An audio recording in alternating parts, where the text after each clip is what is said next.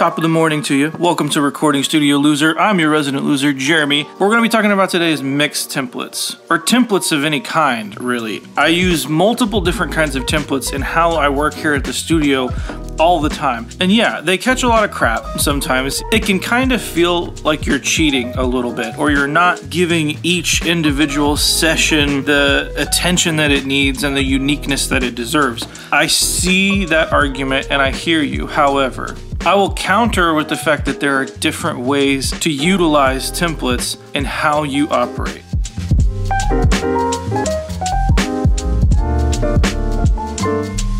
So what are the main benefits of using templates?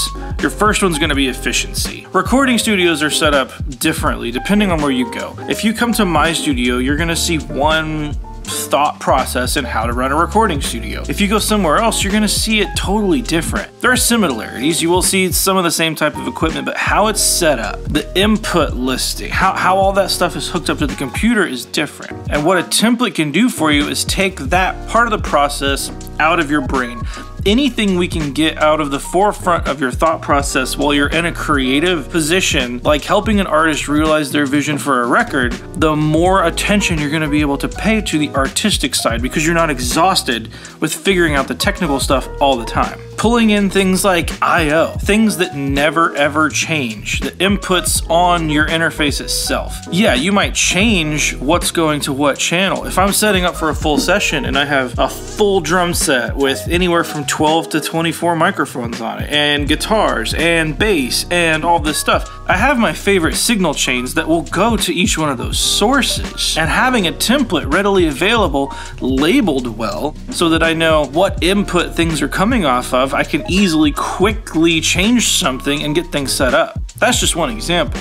Consistency is another one. This is a big one. When you're setting up large sessions like what I'm doing, I say large, people are doing much larger sessions than mine. I'll say this, Nashville style sessions, where we have a bunch of players in the room all at the same time, the artist is singing, I'm in the control room. There's a lot of things to think about. There's getting all the inputs from the live room out here to the control room where I am. That's one. There's getting all of those inputs gain stage correctly. I can do that quickly because all of that's in my template. I know exactly what to reach for.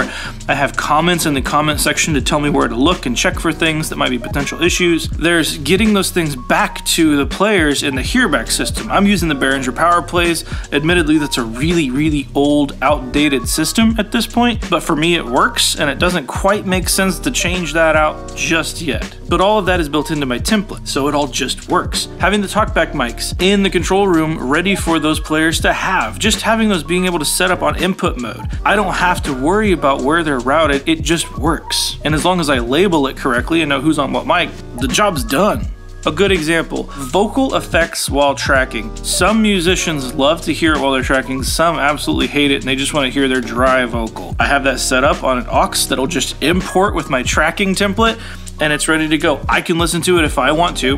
I can pull it right out of their ears super quick, but I'm not setting that up every single time. So for consistency's sake, it's not just about having things ready to go and being able to do it quickly. What it allows you to do is really focus on the sounds, because all these other things around you are just happening. There's a certain amount of factors that aren't changing. Yeah, you can change a preamp, you can change a mic, but you're getting at the heart of the artistic approach to it because the template is doing the hard stuff for you. Obviously, there's the organizational side to this. Having things set up in folder tracks makes it so easy. And I'm operating in Pro Tools, but a lot of different DAWs do this. And just being able to organize it so you know where to look for something, that if there's an issue, you can quickly find it. After all, this is a session that someone else is paying for. You're on someone else's dime, and you need to be able to troubleshoot really quick. And having an organized, predictable session that you've seen 100 times just makes you that much quicker. The last real benefit that I can see is being creative. One of the last things that a template allows you to do, and I'm gonna get pushback for this, I feel like,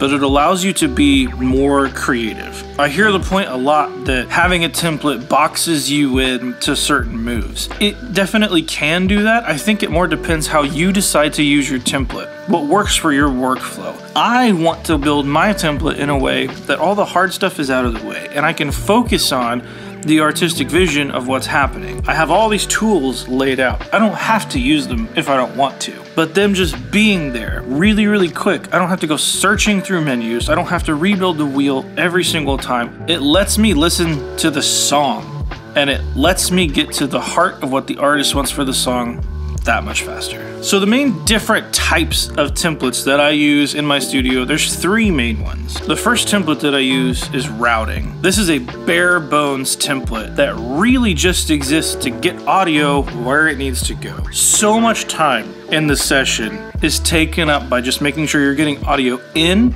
and then getting audio out to where it needs to go. Think about it in the context of being very, very simplified. One person with one interface. Say something like this.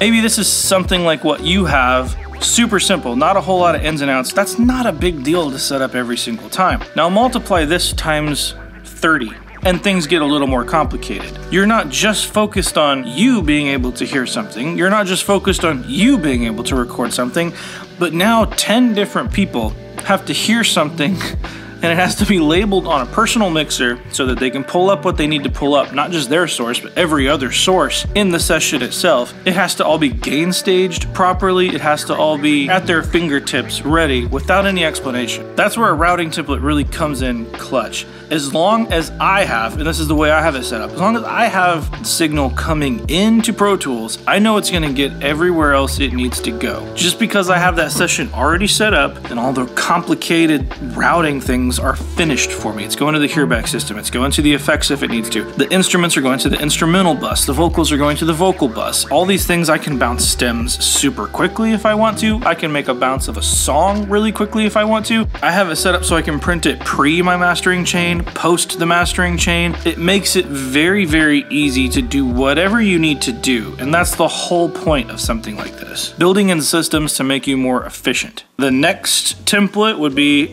a mixing template. This is a lot like the routing template, and sometimes they kind of coexist. If I have an artist coming in that I know I've worked with in the past and I know their sound, or I know it's similar to a sound that I've gotten with another artist, I'm gonna pull in that mix template because it's almost done. Get rid of the really, really heavy lifting channels that'll cause a lot of latency, and they can basically track to the sound of a finished record in their headphones. It makes it so nice. Past that, if you're just getting tracks to mix from an artist that you've never worked with before, having a mix template lets you hear potential issues faster. If I'm getting this all routed into things and I know how I like a kick drum to typically sound, I have all of my EQ RTAs already pulled up so I could see things that might be potential issues. I can diagnose problems quickly. And on the flip side of that, I can get to mixing really quick. This helps immensely on the vocal side of things. You never know what you're gonna need for a vocal to really pop out of a mix, and having all of the vocal effects already done, already routed. My vocal throw is ready to go. My dotted eighth is ready to go. My quarter's ready to go. My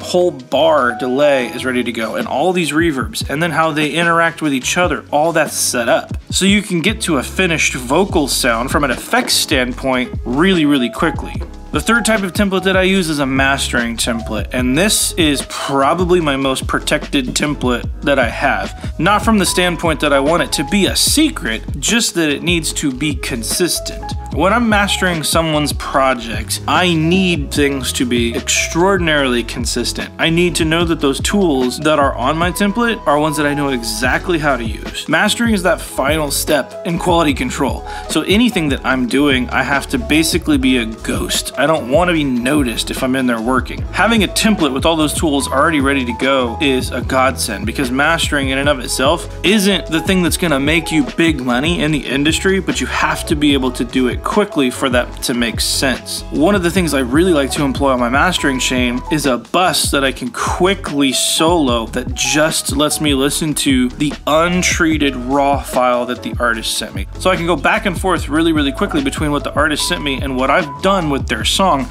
and they're gain matched as close as you can when you're adding things like saturation and compression. That gets down a rabbit hole, but you know what I mean. So say you want to start going down this road, how do you make your own template or templates for different purposes? The first thing is to just work.